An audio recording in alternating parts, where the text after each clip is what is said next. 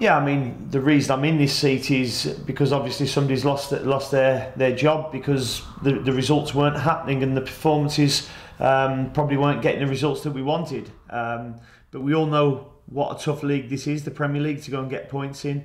But from what I've seen early doors, certainly on the training ground, is that the quality is there to go and get enough points, and the players just need to have that belief now. And I'm fortunate in the fact that there's not many managers that or head coaches that walk into a football club on their first day on the back of a win, and this is what we've done. We beat Brentford in Daniel's last game, and we have to build on that now.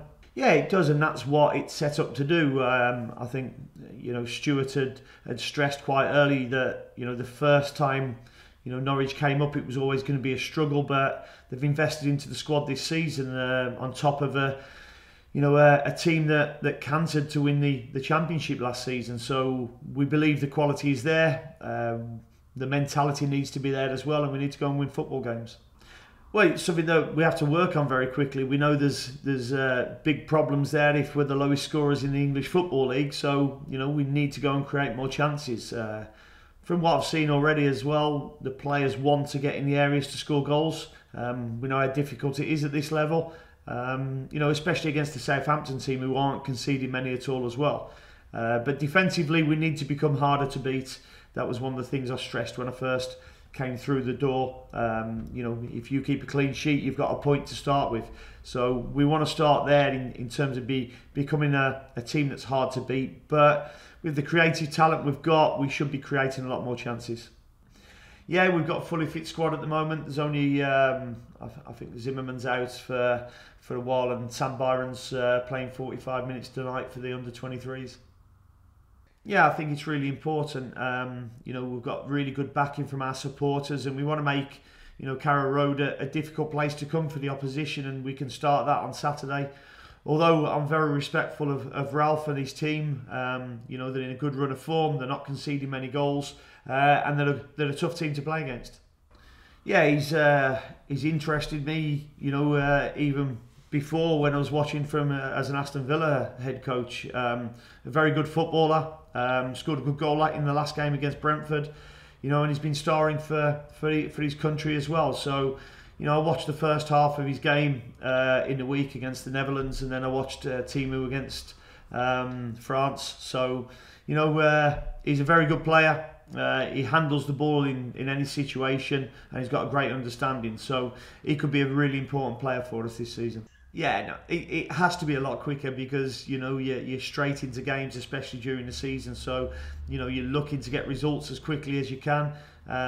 It's important that I get good relationships with the senior players straight away and the leaders of the group. And I'm quite a sociable guy, so all the players in that dressing room will find that I will speak to them quite regularly.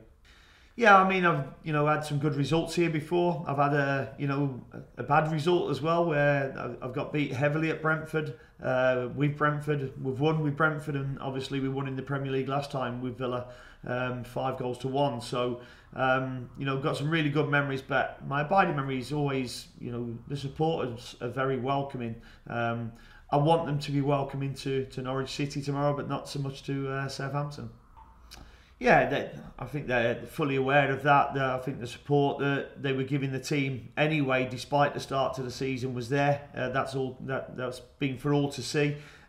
We need them to get behind us because there's only one way that we're going to go and win football games, and that's all together. And that's the supporters, the staff, the ownership, which have been very welcoming to me, myself and Shaky, right from the off. But the players as well. We all need to pull together, and the togetherness that we can show can be our unity and our driving force.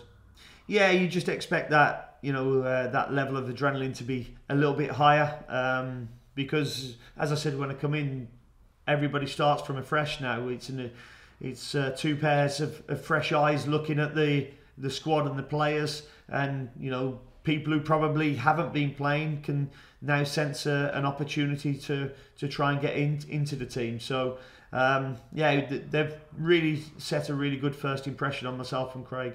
Yeah, no, you know, I haven't got my dog with me here. Normally taking him for a walk and having a little think, so I'll have to have a little wander on my own. But yeah, the message that you get to the players, I think, can be really important. You know, there's, you know, much better and more successful managers than myself who have used that period to get an important message across, the likes of Sir Alex Ferguson and Mourinho, people like that. So, you know, it's really important, that message, the final message they get before they go out. Yeah, I mean, I always say that first season when you've been promoted is the hardest season. You know, if survival has got to be the aim for all the clubs that get promoted, and then once you survive, you can build. And that's our job this season now. Southampton did that, and you can see how they've built and become, you know, a sustained Premier League team.